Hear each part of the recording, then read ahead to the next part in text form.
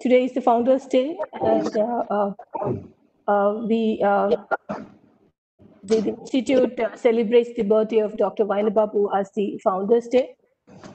and on this occasion, I extend warm greetings and best wishes from Mrs. Yamuna Bapu. I had a chat with her a couple of days back, and I take you through the formation of the Indian Institute of Astrophysics. The institute traces its origin to an observatory set up during 1786 in Madras, which led to the establishment of an observatory in 1899 in Kodaikanal. The 3 units of the Indian Meteorological Department under the Ministry of Tourism and Civil Aviation were separated and constituted as autonomous institutes and registered as societies with effect from 1st April 1971.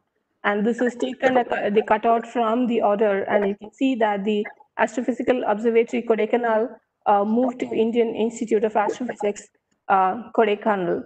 So in the next slide, I take you through the formation as in the words of Professor K. Shivaraman, who was present at that time. The observatory, after functioning for almost 75 years in Kodaikanal under the administrative control of the India Meteorological Department, became an autonomous institution in April 1, 1971, under the continuing leadership of Dr. Vainabapu.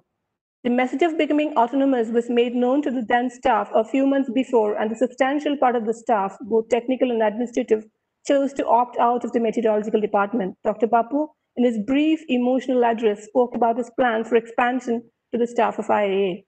His vision was to make the institute a center of excellence in observational and theoretical astrophysics. Now, I take you through the growth of the institute through the short messages I've received from the previous directors of the institute. This is a message from Professor Ramnath Kaushik. The Indian Institute of Astrophysics is one of the oldest academic institutions and dates back its origins to 1786. It made many pioneering discoveries, including the discovery of the element helium. In 1971, Dr. Bapu, the eminent astronomer and the director of the observatory, was instrumental in making it an autonomous body under the government of India. He named it the Indian Institute of Astrophysics to reflect its broader mission of research and education. Since the time of Bapu, several directors have rendered dedicated service to the institute, and the Department of Science and Technology has contributed to provide generous support. The Founders' Day is of remembrances and for looking ahead to take the institute from crescendo to crescendo. And the institute celebrated IIA 25 in 1996 when Professor Kaushik was the director. Next message from Professor Siraj Hassan. In its incredible growth trajectory over the past 50 years, several major programs have been realized. The 2.3-meter Vainabapu telescope, the 2-meter Hanle Chandra telescope, and the ultraviolet imaging telescope in space on AstroSat are some fine examples of the truly novel initiatives in this direction. Several new projects are underway, such as the space coronagraph on Aditya, Indian participation in the International 30-meter telescope project, and the proposed National Large Solar Telescope. I'm confident that the Institute will continue to grow from strength to strength and to inspire the next generation through its multifaceted activities. In the message from Professor Dr. Srikumar, the past 50 years have been very productive with large focus on the national capacity building. With campuses spread across the nation, this institute has a rich history of building up facilities from the ground-based to space-based, all the way from the empty site to a functioning world-class telescope and providing access to national and international users. The vibrant student participation in the full spectrum of research, including astronomical instrumentation, makes IIA very special. This also places demand on IIA to be the conscious keeper for broad spectrum astronomy research in India. In the next 50 years, IIA can be and must be the main driver for Indian astronomy to reach the glorious heights we often dream of. I congratulate the IIA family for their achievements, the tenacity with which they work collectively to accomplish goals, and the openness with which they embrace the wider community. As one who is fortunate to have been associated with the IIA family, my greetings and best wishes on this Golden Jubilee celebration. Now, I have been associated with the Institute for almost 3 decades, and the baton is now passed on to me to carry on with the task of taking the Institute to the next decade and greater heights. I shall do my best to make this institute fulfill its dreams and initiatives with the generous support from the Department of Science and Technology and the Government of India. On this Founders' Day, let's all pledge to continue our scientific journey with more vigor, focus, and productivity. Thank you. And I'm very happy and thankful to both Professor Ashutosh Sharma and Professor VijayRaghavan to be present on this day, along with our Governing Council Chair, Professor Avinash Pandey. Now I request Professor Sharma to inaugurate the IIA 50 celebration with the release of the logo. Okay. So it is indeed delightful that we are meeting up on the Founders Day, which is now the 50th year of the Institute, which also happened to coincide with the 50th year of DST. So it's great to grow up together, contribute to each other's progress. And on this day, this is so apt that we have Professor K. VijayRaghavan with us, speaking about deep and fascinating science of movement and mobility, ability to move, and how did it develop. So this is great. And we have Professor Avinash Pandey, chairman of the council, governing council with us, and the director, Subramaniam, all the faculty, staff, and students who have joined us today. Indeed, a great occasion because 50th year, to my mind, is rather special in the journey of an institution, a scientific institution, because the early vision provided by Dr. Venu Bapu, you see, everything begins with a great vision and the energy of a group of people, which were led very ably in this case by Dr. Bapu. We, of course, in the new phase of reconstructing our science and Atmanirbhar Bharat, we certainly need more leadership of that kind. Uh, and 50th year basically is that foundation. So the early, energy and enthusiasm of the institution is now also develops with the experience and information and wisdom that one gains over 5 decades. So there is one achieves a very good balance between the energy and experience. And the way to go forward to build on this foundation of 50 years would be indeed to maintain that energy, and that happens by infusion of younger people, the best of people, and the new ideas. So without diluting the energy, as we gain more experience and more wisdom, indeed that's the way to go forward for the next 50 years. So indeed, that's happening. IIA has done extremely well in producing human resources of quality, in producing infrastructure, in providing observational astronomy, in providing deep science. So I haven't any doubt that this would continue to happen, continue to flourish, and scale greater heights all the time.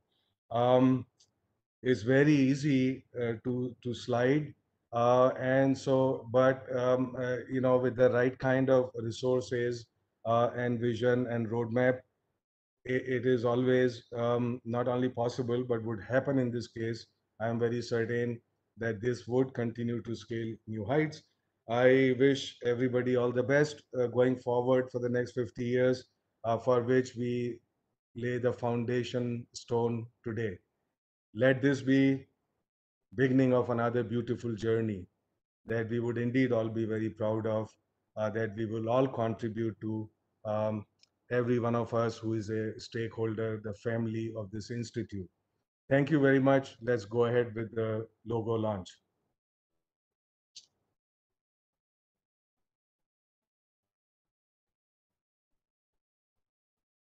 So I just wanted to add that this logo was come as the winner among the about 40 odd logos which were presented, and then we have this chosen based on a winning vote, and this logo is made by Dr. Crispin Karthik of the Institute. So thank you so much, sir, for your kind words and release of the logo. Thank you. So now we move on to the next event, which is the release of the IIA magazine DOOT. I request our Governing Council Chair, Professor Avinash Chandra Pandey, to release this magazine, which is put together by the students of the Institute. Honorable Professor VijayRaghavan ji, Professor Sharma ji, Professor Annapurni, esteemed colleagues, distinguished scientists, and my dear students. It is really a matter of pleasure to release this e-magazine. Albert Einstein said that the true science of intelligence is not knowledge, but imagination. So through this magazine, we are providing platform to our students to creatively engage themselves. And you can see the first cover page, which is a manifestation of how we can creatively portray some of the unique things and also make it easy to understand for the masses. So this will be a good beginning to reach to the society and also to the masses through this e-initiative. I also congratulate you all on the foundation day of IIA. Thank you very much.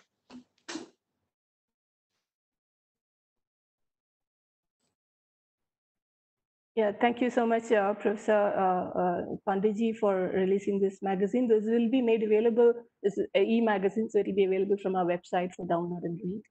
Thank you so much. So we move on to the next part of the program, Professor Gajendra Pandey. Yeah. Anupama, are you ready? Okay.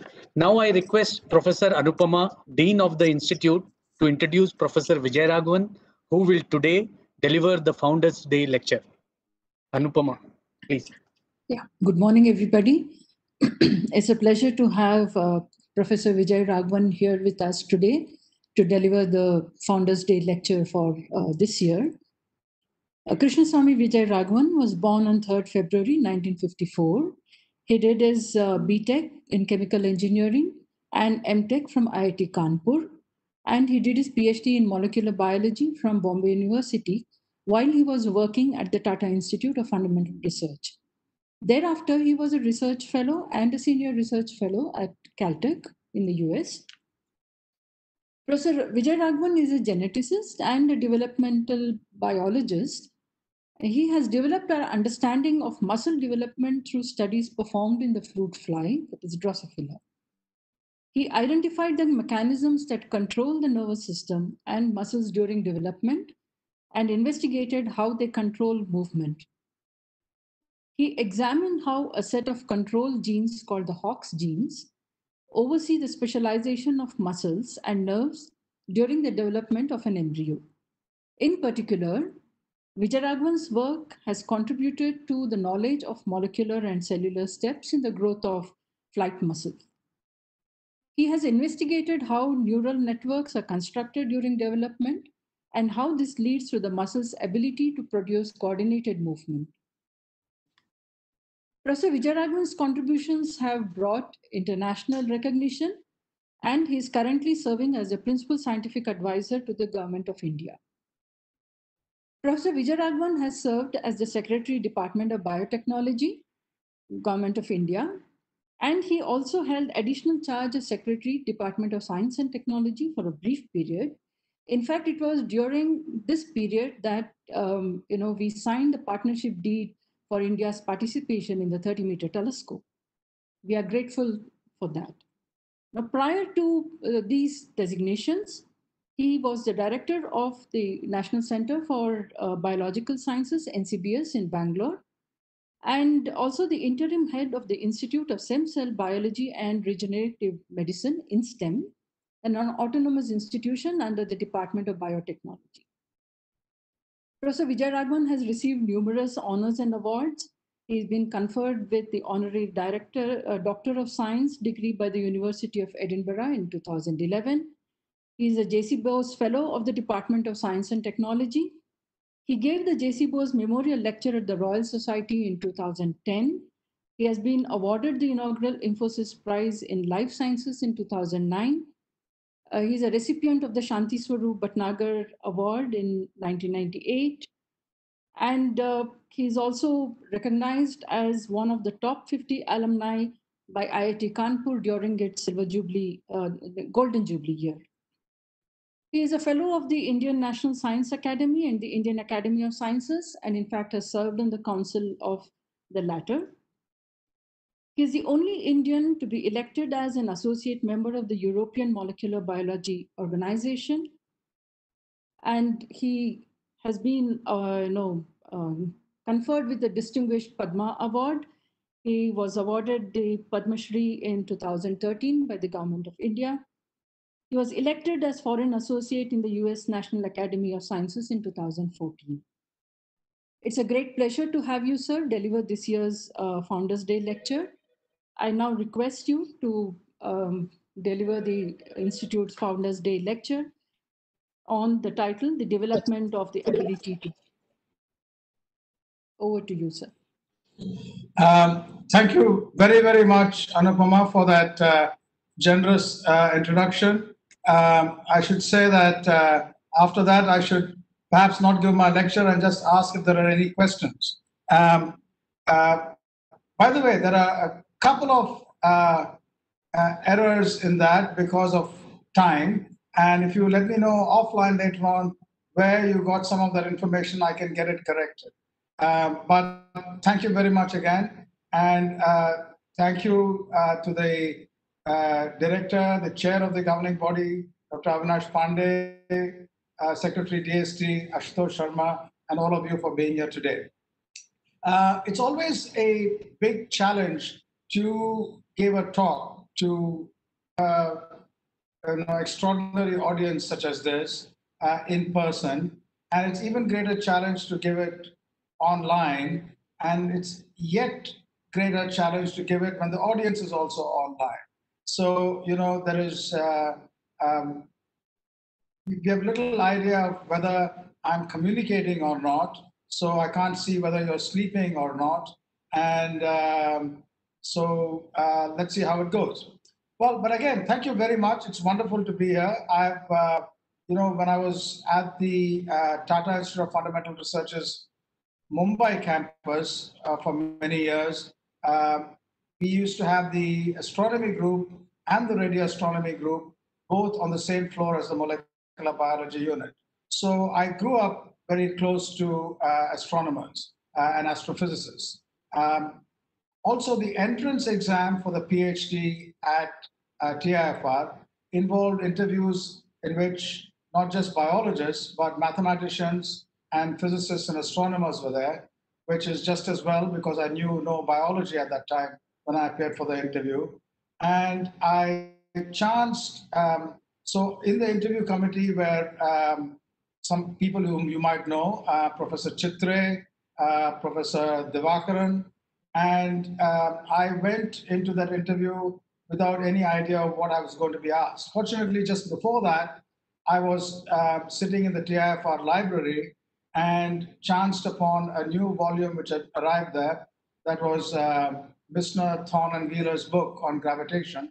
And I was, leafing through that and was very fascinated because of my chemical engineering background. And then when I went in, Chitre asked me questions on the Navier-Stokes equation and how it can be applied to a variety of different contexts, which is completely, not biology at all, of course, but also something which I'd completely forgotten about many of the aspects he asked about, except that I just happened to refresh myself half an hour earlier. So luck plays a very interesting role in what happens. What I'll do today, without any further ado, is try to address the topic on how movement begins or locomotion begins.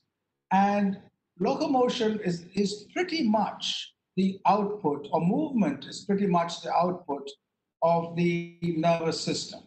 Because no matter what information we sense from our surroundings, how we take it up, we process it in our brains or wherever, in our spinal cords or wherever, then there is output. And that output, whether it's moving our eyes or speech or going from one place to another, is the substantive output end of the nervous system. Of course, there's a lot which goes on inside, which is abstraction and what is consciousness and so on, and we'll leave that aside for the moment.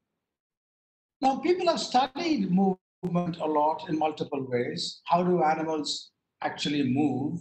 And there's a lot of understanding about the function of movement, both at the end of the output, that is muscles, and how they move the animal from one location to another, how legs and wings move, And there's also been a substantial amount of work on how the connectivity of the commands which control movement, motor nerves, which tell the animal how to move, how that is done.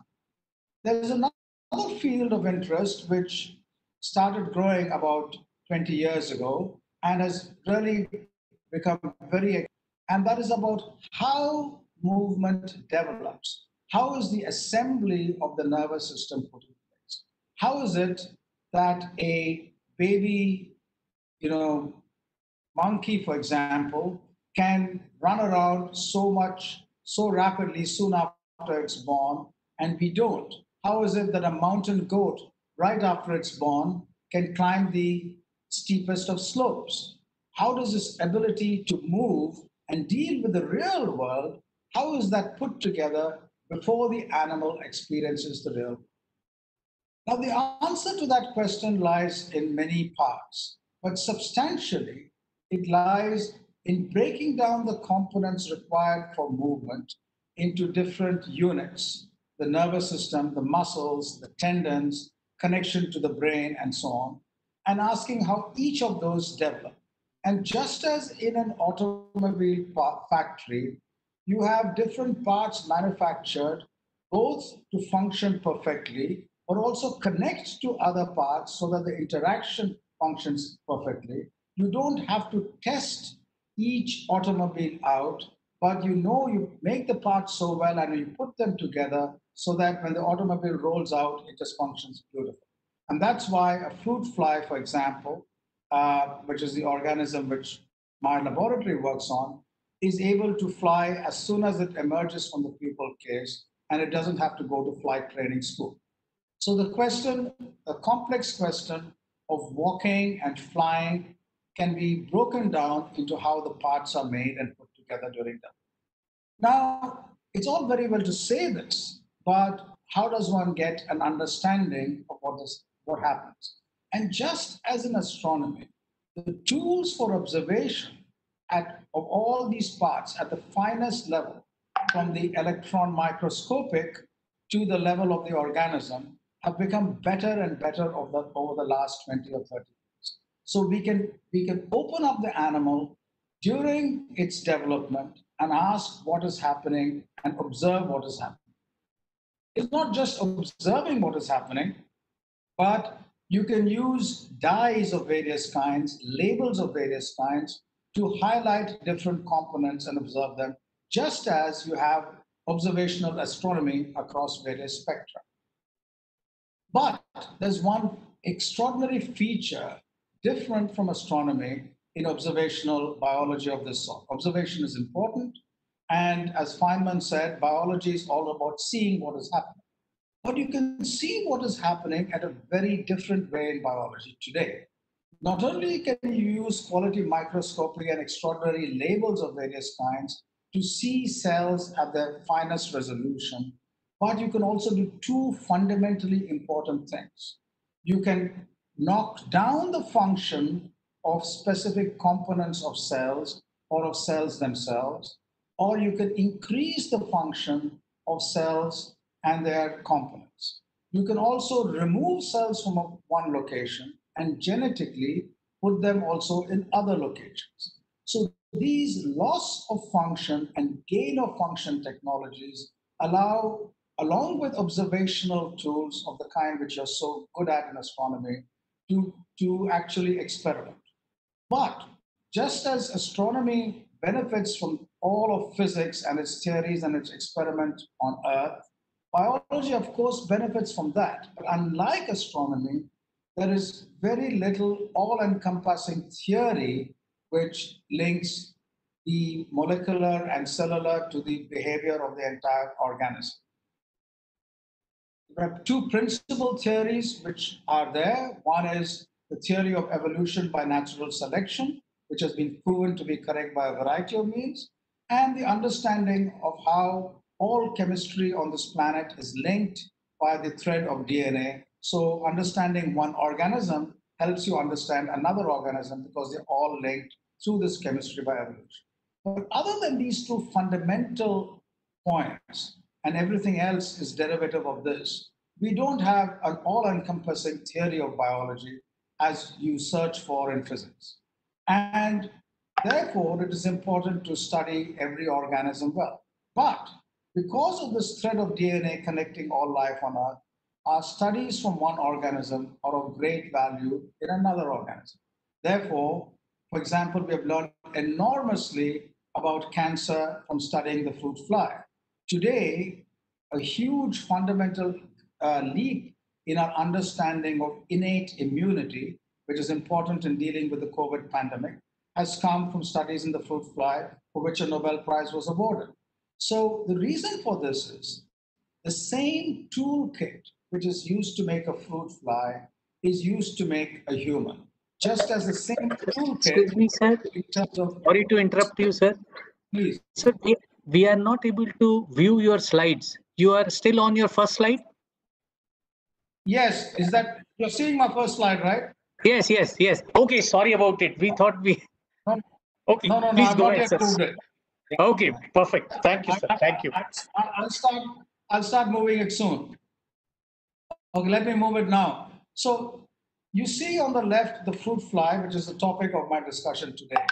And to make this extraordinary organism, you use a toolkit which is essentially identical to the toolkit to make a small worm or a human being. So in other words, just as you would use the same fundamental principles to make a small optical telescope or a huge optical telescope, but you would do the implementation program in multiple ways, just as you would use the same principles to make a small aircraft as opposed to a large one, but you use different kinds of materials and different kinds of implementation programs.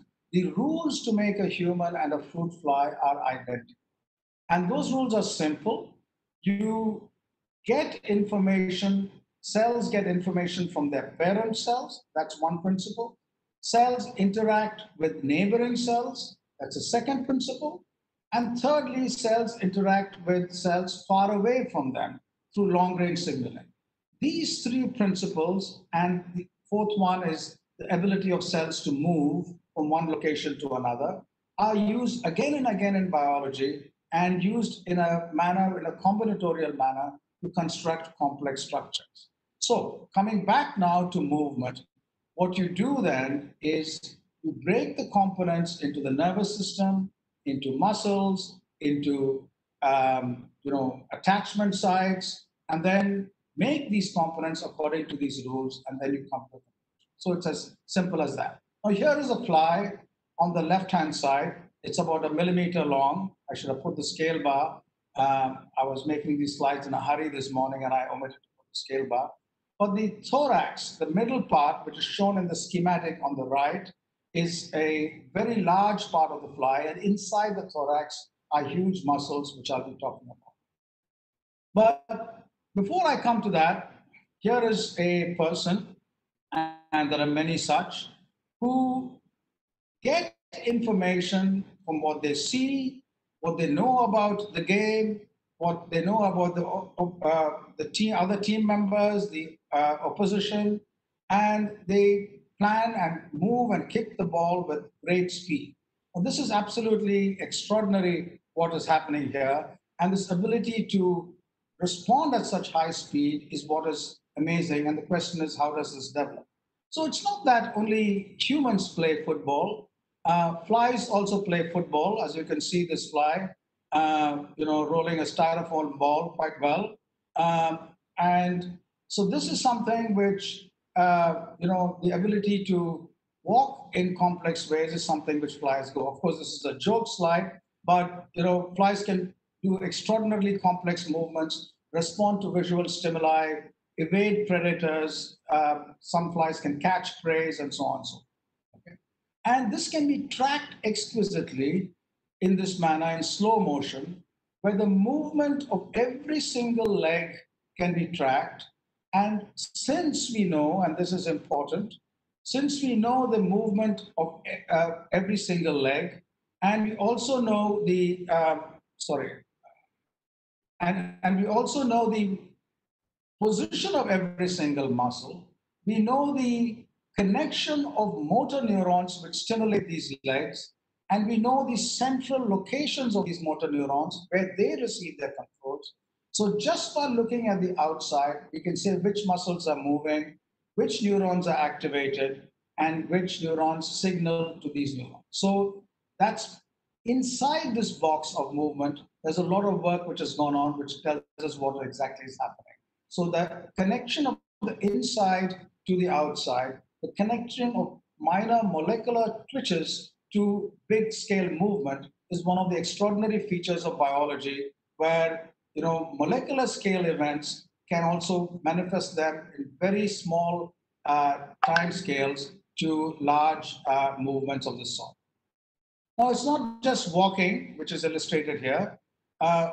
Flies also integrate, like that footballer Ronaldo, multimodal inputs. And I don't know whether you can see this here, but in this, there's a fruit fly which is flying, and it's about to land on a banana. It can smell the banana. It can see now as it comes closer what's there. It can see whether someone is trying to swat it or not. And it actually starts moving towards the banana. And this shows, one squished banana here, and there's nearby another column which doesn't have a banana, but something which looks like a banana. So after all this careful planning and so on, the fly lands on this specific food item. So how does its brain and other inputs sense the environmental lands? And that's another very important point. Now, as I said, the way this happens is because of its nervous system. And at the top left are shown all the muscles in the thorax which are involved in flight. And the green branches are the nervous system going there. So you can count from the top 6 big fibers in this particular muscle set. And there are also other aspects of muscle development which are important, which put all this together. So one is the muscle themselves, the other is the nervous system, and below the top left-hand side panel, the bottom left-hand side in big red are the attachment sites. So the muscles have to attach themselves. And the left-hand side column is the flight muscle set, and below at the right-hand side below shows the muscle of the leg. So this is just to illustrate that we know in great detail when we see the outside, flight or walking, what the inside looks like and what the action is. The action inside can be summarized schematically, very simply, by this figure. What are shown and called as dendrites, these collect signals from smell, from visual and taste stimuli, those are integrated in the brain, and an output comes to the motor nerve, which will activate through movement signals on its axons and activate the muscles which are shown in red. So today I will summarize briefly how the nervous system is put together and how the muscles are put together. Now the nervous system, this part here, the dendrites are important because they receive signals from the rest of the brain and rest of the nervous system. So the positioning of these arbors here, which are thousands of arbors in a single neuron, is very, very important because they connect to thousands of other inputs. And that positioning is something which can be studied very carefully. And this shows a microscopic image of how the arbors are positioned in one way in one case on the left and another way in another case for identified single neurons. Now, there are thousands of neurons in this part of the nervous system of the fly. But again, through genetic tools, one can look at individual neurons and how they work.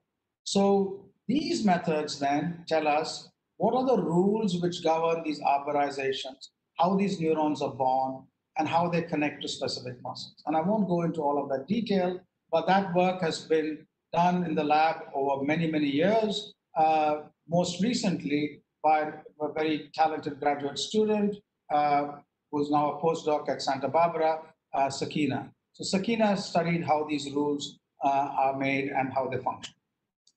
Now, let's go to the second part, which is how the muscles themselves shown in red are made. Now, here there's something important to keep in mind.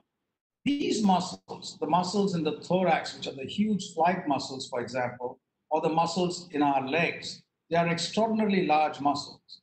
And they derive their power in a very unusual manner. Normally, each biological cell is a separate cell, but with one nucleus where its genetic material is there. But in muscles, what happens is hundreds and thousands of these cells fuse together to form one large fiber in which the DNA, which is present in the nucleus, is inside this large fiber as multiple nuclei. So these are called multinucleate cells, or a syncytium of many, many cells put together. So the development of the muscle has got multiple components. How do you make such a large number of cells? How do you fuse them? And how do you organize them? Now, how do you make such a large number of cells to make this fiber? And that was not known really well till recently. And work from our laboratory showed, and that's on the left-hand side, that there are two phases. One, cells divide in a linear manner. So each cell gives rise to two daughter cells, right? And then, exponential manner, each cell gives rise to two daughter cells, then again 2 and 4 and 8 and so on. And this happens, as it's shown in the left-hand side, early from cells which are muscle precursors. Later on, what happens, these cells change so that they expand in a linear manner and move from an exponential amplification to a linear amplification, with each cell behaving like what is called a stem cell. And the stem cell now gives rise to a daughter stem cell and another muscle cell. So then again, the stem cell divides once more to give rise to another stem cell and a daughter muscle cell. So the muscle cells are expanding linearly over here, but you've created another structure, another type of cell called the stem cell. And these stem cells are very important, as I'll tell you a little later. So by a combination of exponential initial amplification and a linear later amplification, you generate a very large number of cells which can fuse and form a muscle. But importantly, also generate stem cells which stay on and don't fuse to form the muscle. This work was done by Rajesh Gunage, was started by him, and he's done an extraordinary job in identifying this mechanism of cell proliferation. Now, I told you about these cells which will now fuse and make this big muscle. What happens to these stem cells which don't fuse? That is something which is very interesting. These stem cells shown in green in the middle of these magenta fibers, they stay outside the fiber, and when the muscle is damaged, they amplify, proliferate, and on the right-hand side columns, they fuse with the muscle fiber and repair the muscle. So muscle repair takes place, and this was known for some time that there are satellite cells, as they were called, which fuse and repair to muscle. But the work from Rajesh and Dhananjay Chaturvedi in the lab and others have shown that these satellite cells originate during muscle cell proliferation. They stay outside and they fuse in this manner, and the molecular mechanisms of that also they're elucidated in the flight muscle system. And this is Dhananjay Chaturvedi, who, along with Rajesh Gunage, studied how the muscle stem cells repair muscles. Now, once the cells amplify and they fuse, they need to form these very tightly organized muscle fibers. And these fibers they contract in synchrony. The flight muscle system, for example, contracts and relaxes about 200 times a second. And for that to happen really well and power its incredible flight, an example which you saw, the muscles have to be organized perfectly. And that organization is shown electron microscopically in the right-hand side top panel. And from the left and the middle, you see how that organization takes place by a very beautiful electron microscopic study, which Nagaraju did. So to summarize now, what we have is, and this is Nagaraju. To summarize now, we have an understanding of how the nervous system is put together, how the muscles are put together, and how movement comes about as a consequence of that. Just as stem cells proliferate asymmetrically to make the muscle, stem cells also proliferate to make the entire nervous system, not just the motor nerves, but other parts of our spinal cord and other parts of our brain. I use R because what we learn from fruit flies is something which is applicable by and large to many other systems. Details vary hugely, of course. In other words, when you look at something as complex as this movement, you have multiple components coming together. At the heart of their development are stem cells, which are assigned different fates early during development. They and their progeny keep these kinds of cell fates. Are you going to become a bundle of nerve cells which are in the central brain performing this kind of function, or in the spinal cord performing some other kind of function? They connect to sensory neurons which get inputs from outside. And similar kinds of stem cells proliferate to make our muscles, our gut, our other parts of our body, our blood system, and so on. All of these use the same high levels toolkit applied in different ways in different contexts to make these. These toolkits pretty much are similar to, analogous to screwdrivers, nuts, bolts, and so on. What kinds of materials you use, what kinds of, how many times you use some components of the toolkit, where you use it, are all components which are there, and there are structured rules during development which tell you what to do with this. You put all this together, all these different parts together at different times during development in different places, connect them together as the animal is ready to emerge, and amazingly, this kind of incredible function comes about. So I'd like to stop here. Thank you very, very much for listening to me. I've tried to keep it really brief so that there's time for questions. And I've left out a lot of work by a lot of wonderful people in the laboratory and pointed out to only the work of very few people. Thank you very much.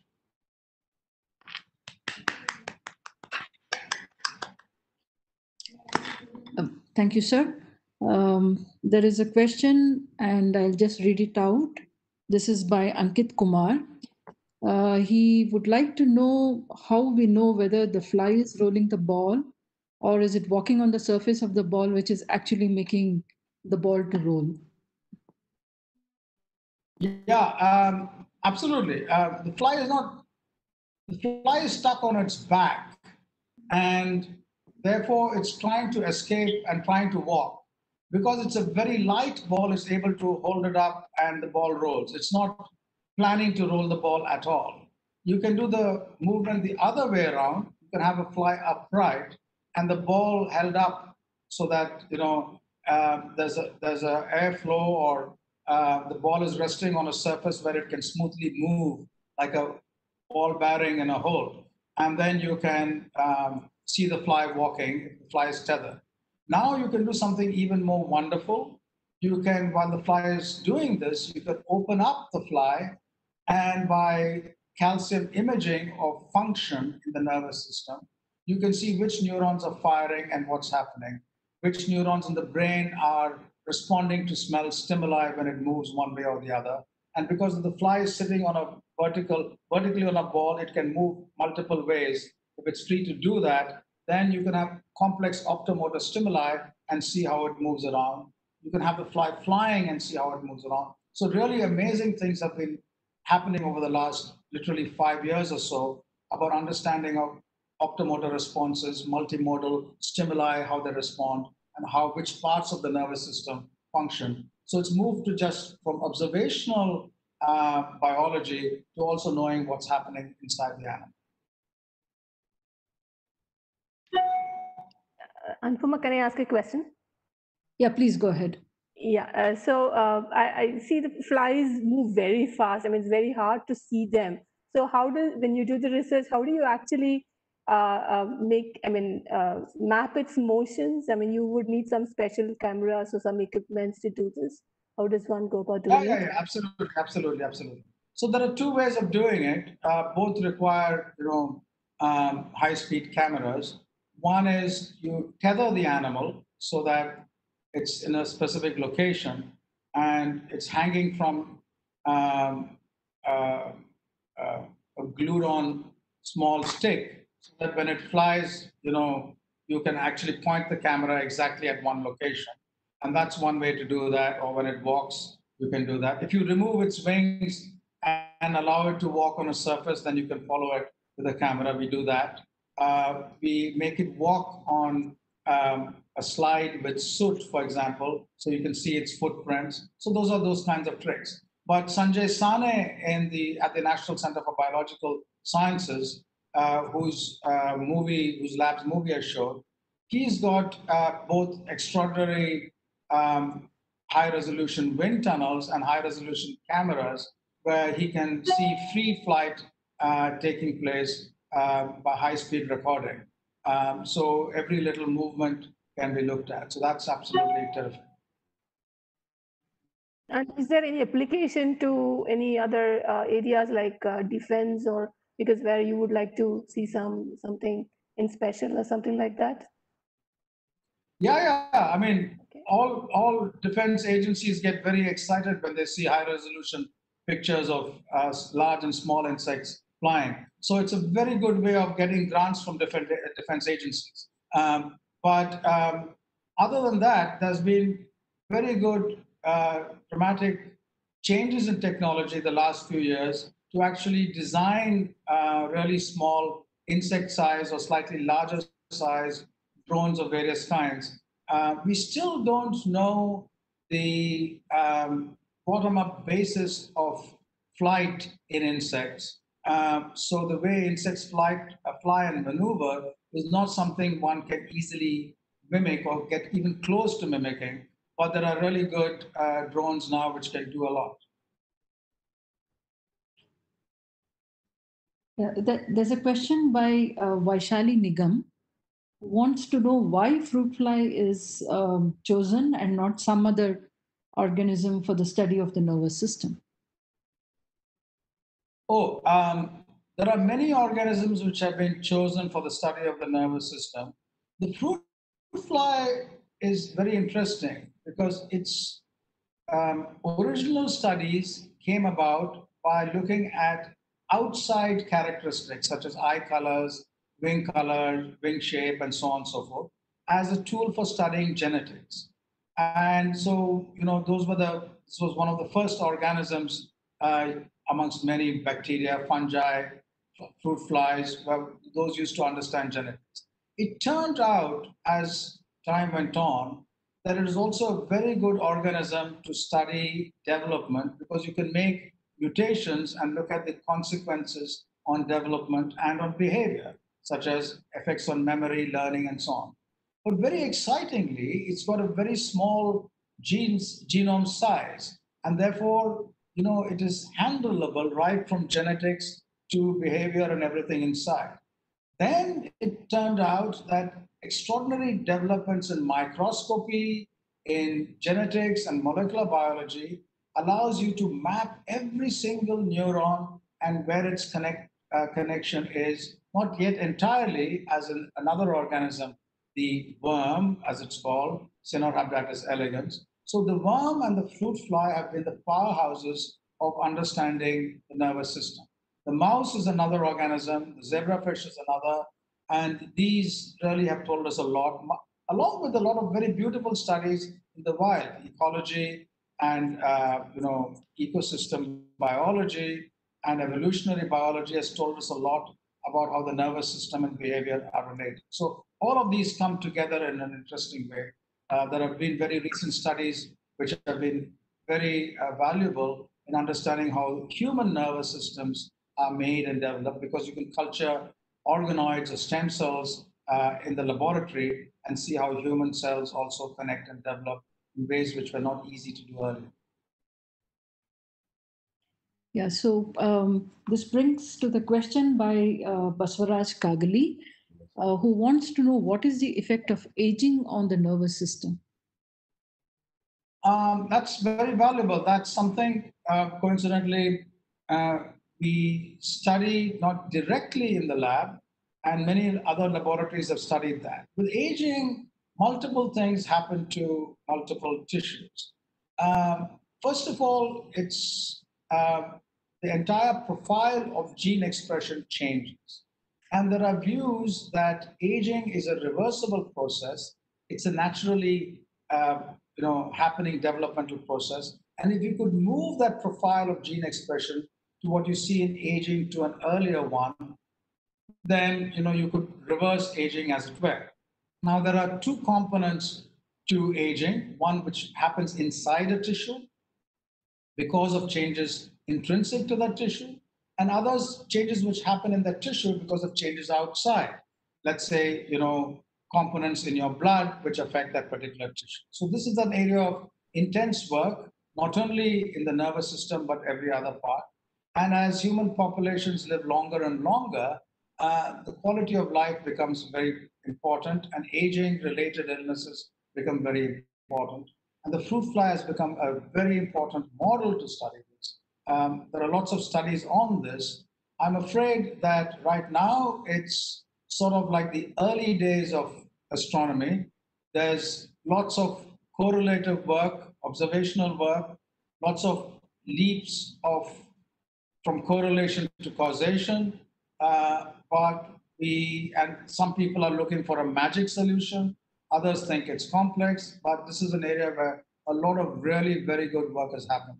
There's also been very good work which has happened on regenerating damaged nervous systems, which are not thought to be easy, but that is increasingly becoming very valuable. So while aging is an important component, the regeneration of damaged spinal cords, which is very common, or the repair of damaged spinal cords is something which we might have a better handle on before we have a handle on the aging brain, for example. Yeah, Sujan has a question, Sujan Sen Gupta. He wants to know if a gene by chance makes a mistake, is there a higher authority that can correct the gene? And also, how is a mistake by the gene self-corrected? So, thank you. This is a very interesting question. What do genes do? Genes typically, they do lots of other things, but they typically encode gene products such as proteins through an intermediate called an RNA. So RNA makes protein is a good first approximation to tell you what a gene does. Now, the gene needs to do two things. It needs to express the right protein, make the right protein, and it has to do the right protein at the right level and at the right place. So there's a control region which tells you how much to make and where to make. And there's a structural region, as it were, which tells you what to make. And there can be errors in all these, how much to make, where to make, and what to make. Genes, when cells replicate, there are error correcting mechanisms which correct mistakes in replication. And when genes make RNA and RNA makes protein, there are proofreading mechanisms which ensure that the RNA is correct. If it were not for this, there would be a huge number of errors. But it's because of the prevalence of errors in these processes, both internal and externally induced, that we are there on this planet. All life originated from, as the first approximation, single cellular organisms billions of years ago. And multiple forms of life have come about because of changes, errors as it were, in genes, which resulted in variant organisms, and errors in gene duplication, which resulted in variation within an organism. So that happens over hundreds of millions of years, or millions of years, or tens of thousands of years. So errors take place at a low frequency. There are internal error correction mechanisms, but the leak through of some errors is what makes for diversity of life. Rishabh Teja would like to know if there's any effect on the functioning of nervous system under an external stimulus, and if so, how would it affect the results obtained when a fly is tied as to when it is flying freely? So there are very beautiful methods now which look at all what I said in freely flying animals. And some substantive results hold, others don't. So yes, there's enormous difference. Of course, the nervous system changes because of external inputs. Our ability to remember is a consequence of our nervous system changing because of external inputs. There is a constant humming noise of something drilling, let's say outside. After some time, you learn to ignore that. That's your nervous system getting habituated to something. And the mechanisms by which such habituation takes place is something which many labs all over the world and our lab, along with Dr. Mani Ramaswamy's in Ireland, study. So the nervous system does change with external input. It gets used to it, it learns, and different contexts result in different internal states and outputs. Yeah, we have Ishwar Reddy who wants to know if there's a correlation between the development of ability to move with the lifespan of an organism. Just some weeks ago, I was looking at a photograph, a beautiful photograph of a fly, which goes through its stages of early development. It's a caterpillar, eats a lot, takes some days to eat and become a beautiful fly. And that fly lives for about 3 or 4 minutes. It has to find a mate, lay eggs, and then die. So, there's every single kind of possibility in nature, depending on what that niche is which selected it. And I don't know that the ability to move or not correlates with lifespan.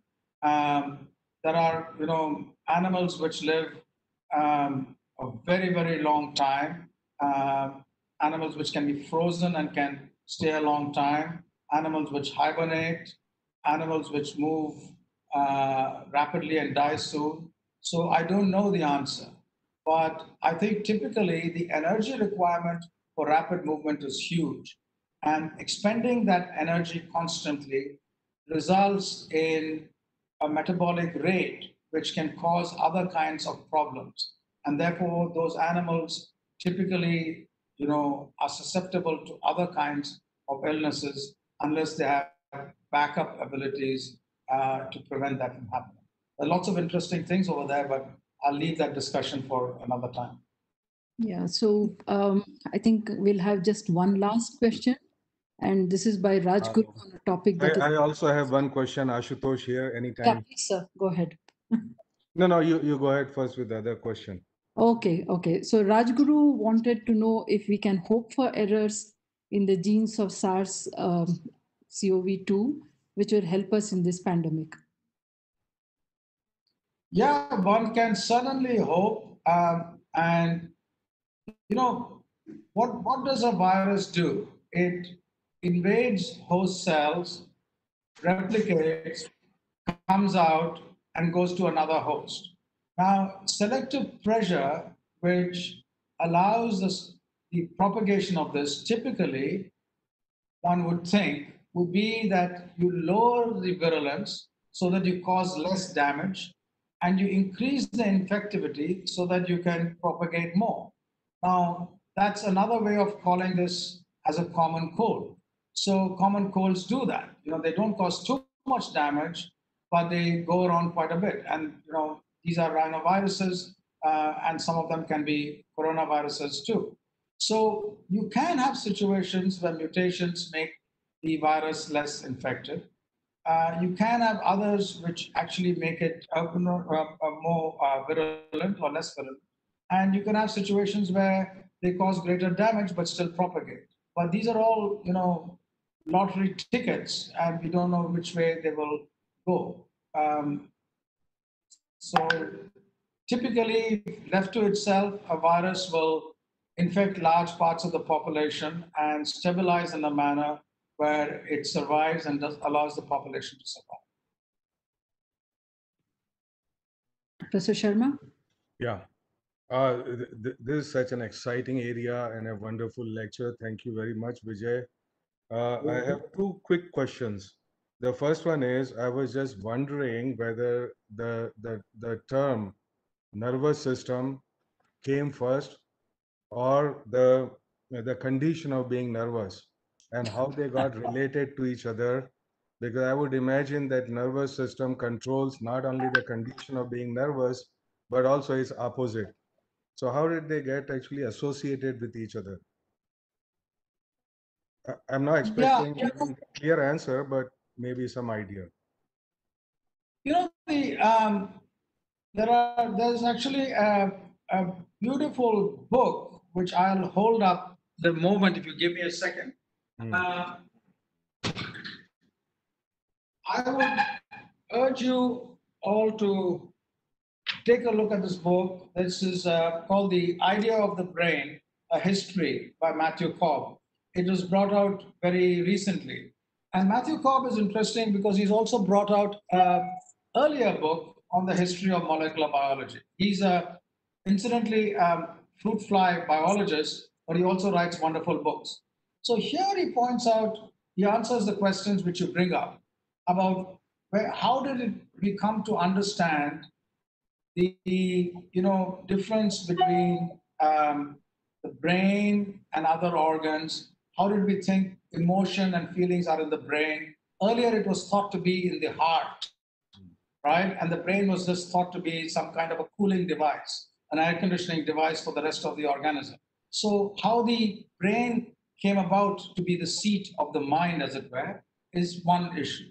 The other end of the spectrum are people like, Luigi Galvani and others who looked at movements of legs of frogs, looked at, electric current in the nervous system, and looked at it from a very, uninteresting, as it were, perspective, not about thought and consciousness, but about simple stimulation of movement. They identified nerves as, tubes which involved in movement. And it took a long time to connect that with what's happening in the brain. Yeah, so I mean, the quick point was, why is it would be called nervous system rather than confidence system, for example? So the word nervous, okay. you see, why did it get associated with being nervous? The nervous system. And so which one actually came first, the concept of nervous system or being nervous?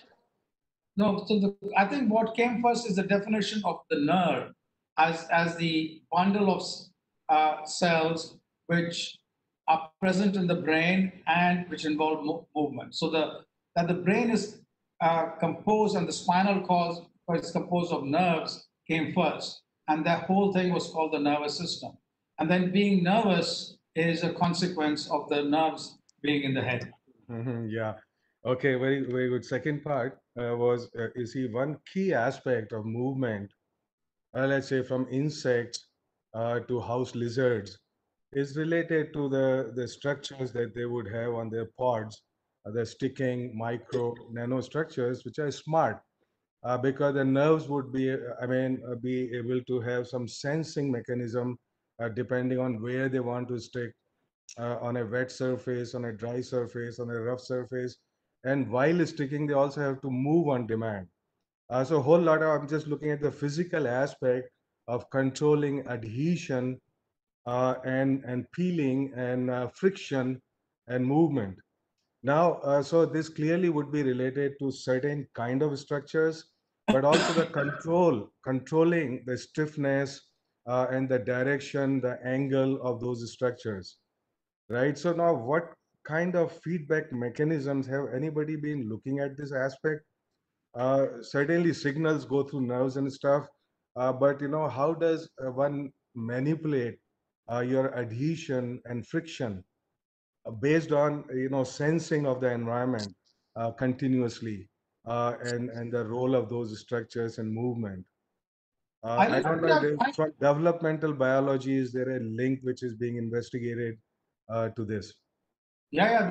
This is a huge area of research. I didn't have time to touch upon that at all. But feedback from the external world in multiple ways is absolutely critical.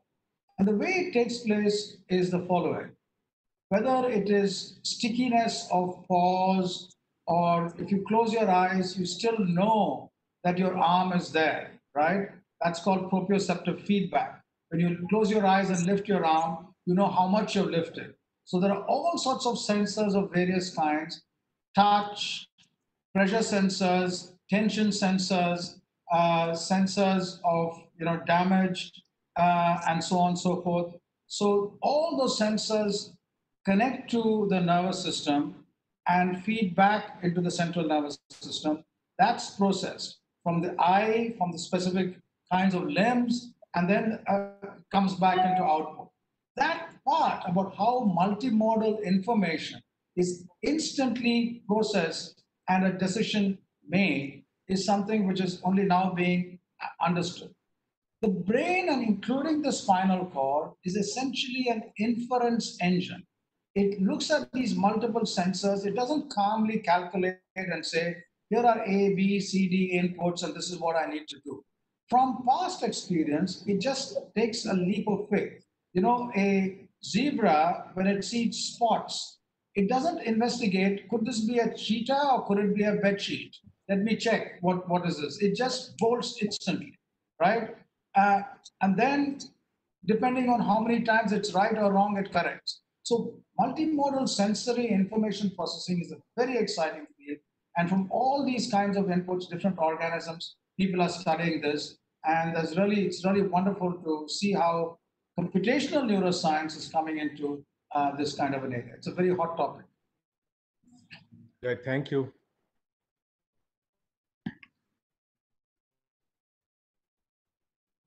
Yeah, I think I don't see any further questions.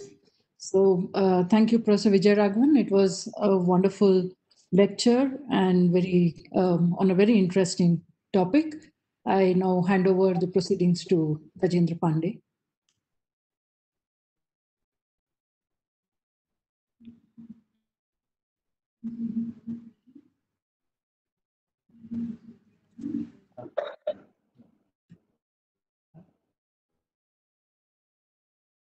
Thank you, Anupama, and thank you, Professor VijayRaghavan, for a very exciting talk. And now we are close to the end of the program. I take this opportunity to thank Professor Ashutosh Sharma, Secretary, Department of Science and Technology, for releasing the IIA 50 logo. Thank you very much, Professor Avinash Pandey, Chairman, Governing Council, Indian Institute of Astrophysics, for releasing the e-magazine DOOT. We return our thanks to Professor VijayRaghavan again, Principal Scientific Advisor, Government of India, for delivering the Founders Day lecture. A thoroughly enjoyable talk. My heartfelt thanks to the dignitaries and the participants for joining the event. We have about 150 participants at present. And last but not least, I thank the director, the dean, the colloquium committee, and of course my team for all their support. And for your information, the e-magazine DOOT is available on our webpage.